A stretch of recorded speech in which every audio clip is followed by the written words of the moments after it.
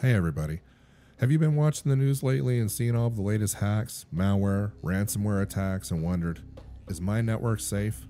Is my personal data on my network safe? Are my kids safe? Have you ever wished that you had more information about what's going on with your network when it slows down, or do you just wish you had more information, period? Are you tired of upgrading routers every few years? If so, keep watching. We may have a solution for you.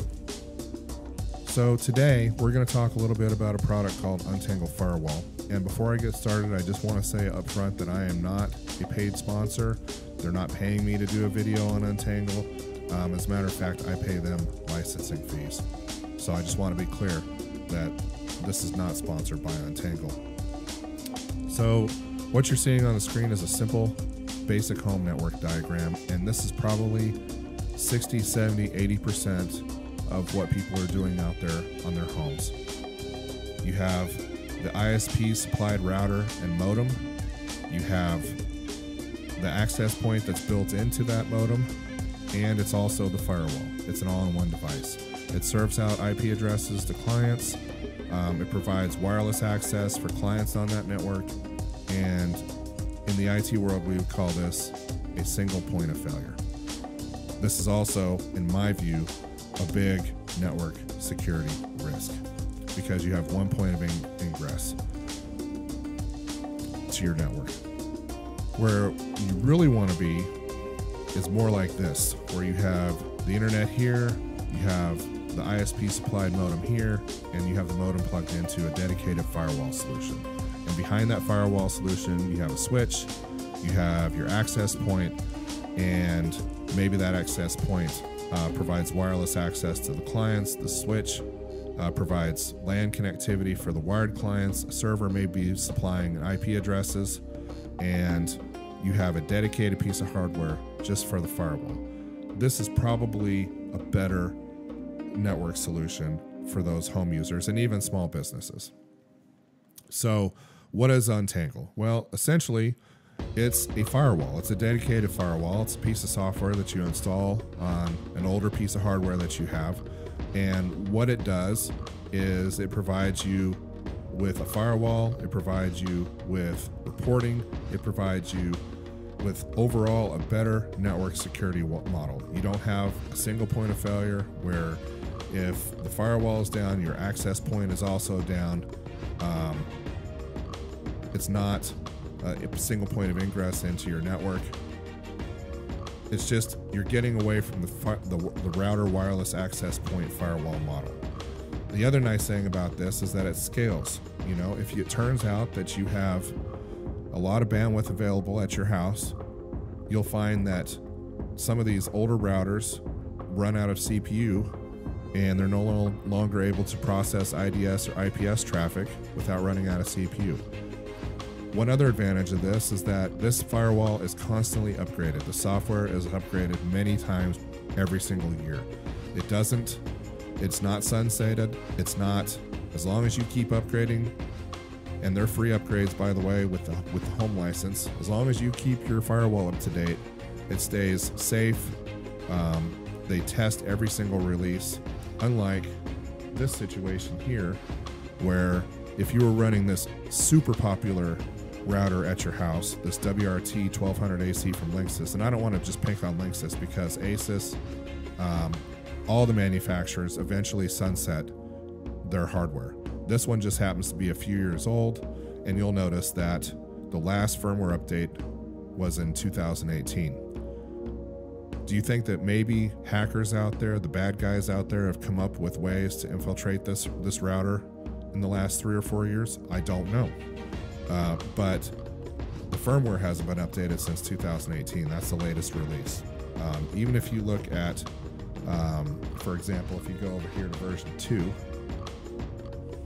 you'll notice that the last release was 12.10 of 2018. So once again, I'm not picking on Linksys. I'm not saying that they're bad products, but eventually they stop development cycles and they stop updating this hardware, and then the consumer is in a position where they can run outdated hardware and risk a network intrusion, or they can go out and purchase something new. And that's basically the model that you want to get out of. And that is why this is the better solution for you. So you have a firewall that's updated. You're leaving that network security model behind where you have an all-in-one single point of failure. You have something that scales.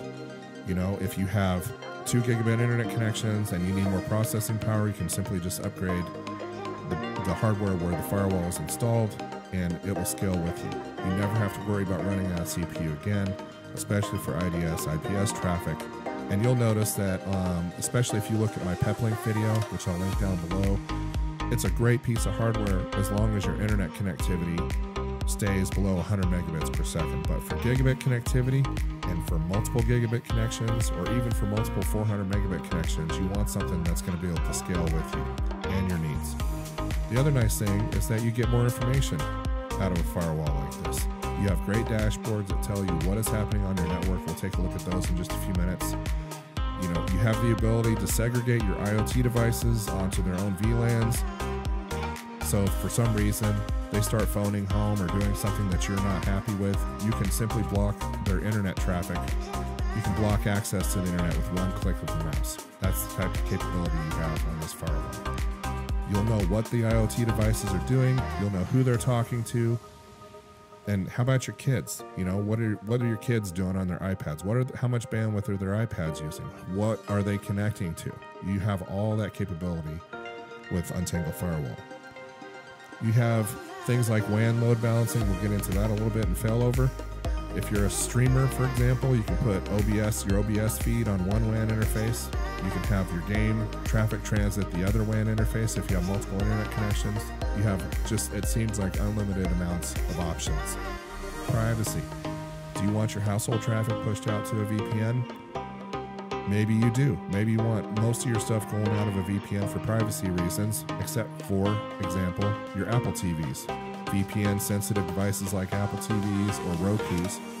Maybe you don't want those going out the VPN, but everything else, you have that capability with Untangle. So you can set up VLANs. It seems like there's better security. You can get more information. If there's something going on your network, you'll know what's happening. And here is what an Untangle dashboard looks like. And I'm going to make this just a little bit bigger so that you guys can see this. And we'll talk a little bit about what we're seeing here. And I'm not going to spend a ton of time on this because we're going to go over a lot of the features of Untangle in future videos. But as you can see your 2 gigabit internet connections. Here's the internet. You can see the VLANs that I've set up internally. I have an IoT VLAN, a VLAN just for cameras, a VLAN just for my voice over IP devices, and then of course you have your internal 10G network, your back-end interface where all this stuff transits, right? Because if you have 2 gigabit internet connections, people, you got to have a 10G interface on the back end to utilize both of those gigabit internet connections. You put a 1G here and it's gonna oversaturate. You can see here what the CPU load of the firewall is right now, how much memory is being used. And keep in mind, I think I'm on a 6-year-old Core i7 with 32 gigs of RAM. I mean, there's not a ton of processing power here, but it's more than enough. Oh, actually, it's a Core i5 2500K at 3 gigahertz.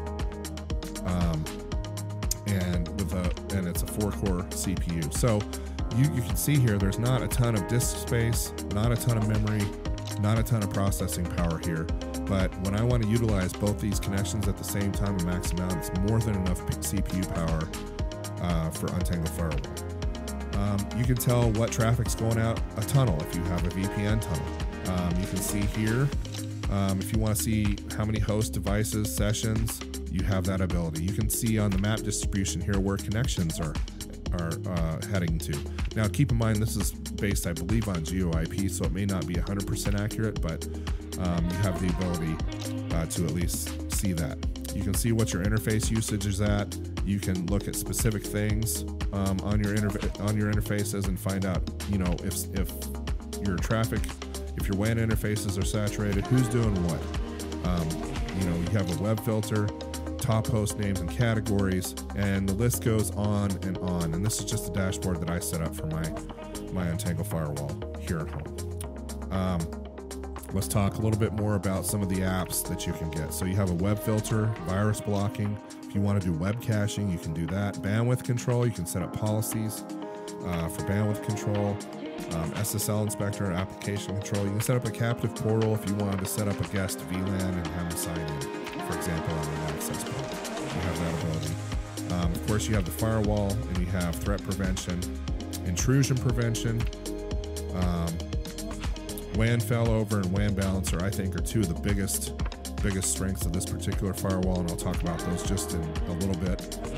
You have the ability to set up a site-to-site VPN. You have the ability to do wirecard VPN, for example, if you want clients incoming to your network, and you have tunnel VPN, which allows you to push some clients on your network out of VPN, like Astral or Surfshark or something else. So lots of capabilities here. And I had mentioned you streamers out there. If you wanted to push your OBS stream out one interface and have your gaming traffic hit the other interface, you can do that right here. If you have a metered internet connection as your backup internet connection and your primary is not metered, you have the ability to push most of your traffic out of the unmetered connection. And if you have equal connections, both unmetered, then as you can see, I'm doing 50-50 here. So these are just some of the features of Untangle. These are just some of the things that you can do. And the power that you have where you can see every single session, who's connecting to what, who's doing what. You have the ability to tag hosts. You can see what devices are on your network and what they're up to. And if you set up users, and you can apply policies to them and you can set quotas. So just an unlimited amount of power, it seems like, with this particular product. And when I log in, like I said, if my IoT devices for some reason are using a ton of bandwidth and phoning home to some foreign country that I'm not familiar with, and I don't want them to do that, I can simply cut off all their internet access with one click of a mouse. We have that ability. You can prioritize your VoIP VLAN traffic, make sure that your voice isn't cutting out if it's competing with other traffic on your network. I have security cameras, and I don't want them talking to the internet at all for any reason under any circumstances. So I have a VLAN set up just for them, and they don't have access to my other VLANs, and they don't have access to the internet. They're segregated. They're completely cut off. And then, of course, everything else is on the internal 10G. So where do you get Untangle? You can go to untangle.com and you can purchase a license here, but before you do that, I would just suggest that you try it out with their 14-day free trial. They're so confident in their product, they'll let you have it for free for 14 days. And then, how much does Untangle cost? So you have Home Protect Basic and Home Protect Plus. I would suggest that you look at both these plans, but you're looking at $50 a year for their Home Protect Basic plan. And that gives you almost full access to the whole thing, most of their apps, and it costs less than a latte per month. You know, just something to think about. So lots of power, lots of functionality at your fingertips. And yes, you have to pay for a license, but it is totally worth it. And these guys know what they're doing. They have a great support network in place to help people. And not only that, it's just a product that keeps on evolving, keeps getting better. And like I said, they have a few different releases per year. So we'll go into more detail on WAN balancer, WAN failover, which, like I said, I think is one of the biggest strengths of this product. In a future video, we'll talk about how to set up rules to push certain clients or certain types of traffic out one interface and some types of traffic out the other interface. And we'll talk about how we can configure WAN failover. We'll also be doing like a site-to-site VPN video. For some reason, you have two homes and you want to be able to keep an eye on what's going on at your other house while you're away, or another location, whether it be work or whatever. You have the ability to set up a site-to-site VPN, or if you're not comfortable with that, you have the ability to set up WireGuard VPN so that you can just remote access into your network from a remote location securely. Okay, so do me a favor, if you like this video, like, subscribe, and please leave me comments below. Just a couple of the things that I'll let you know I've been receiving is that the audio is a little bit jacked. It's just because I don't have a shotgun mic yet, and I have one of those on the way so that you'll hear less background noise. But until then, I'm putting some music in the background so that you're not hearing the hum of all the machines I have in my office. So thank you for watching to the end. Like, subscribe, comment, and we'll see you again soon.